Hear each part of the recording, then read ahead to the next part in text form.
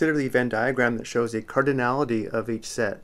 Use this information to find the cardinality of the given sets. Remember, the number of elements in a set is called the cardinality of that set. The cardinality of the set A is noted using one of these notations here. So for the first question, we have the cardinality of set A. So looking at the Venn diagram, notice here is set A. The number of elements in set A is equal to 42 plus 30, which is 72, and therefore the cardinality of set A is 72. Notice of these 72 elements in set A, 42 elements are only in set A, and 30 elements are in set A and set B. Next we have the cardinality of U, which is a universal set, which is equal to the number of elements we are considering, which is the number of elements in this entire region here. The number of elements in the universal set is equal to 18 plus 42 plus 30 plus 38. And 18 plus 42 plus 30 plus 38 equals 128.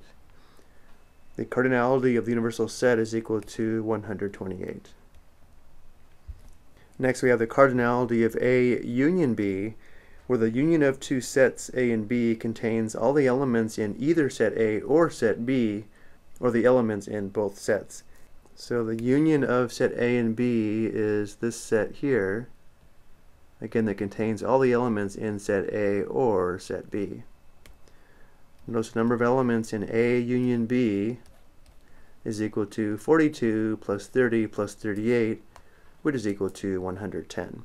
The cardinality of A union B is equal to 110.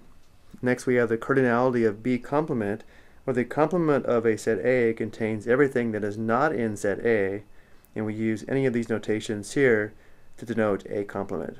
So in our case we have the cardinality of B complement, which should be the number of elements not in set B. So here is set B, and therefore the cardinality of B complement is the number of elements outside set B, which is the number of elements in this set here. The number of elements in B complement is equal to 18 plus 42, which is equal to 60.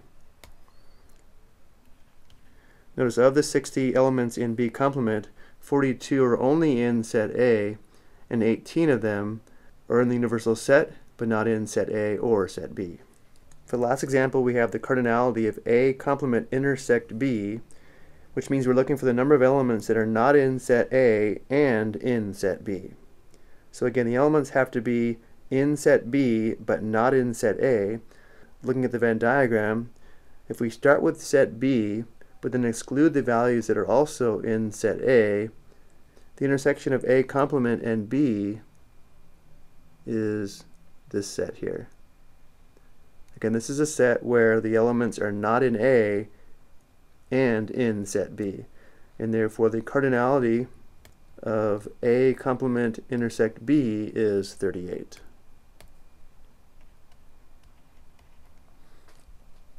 I hope you found this helpful.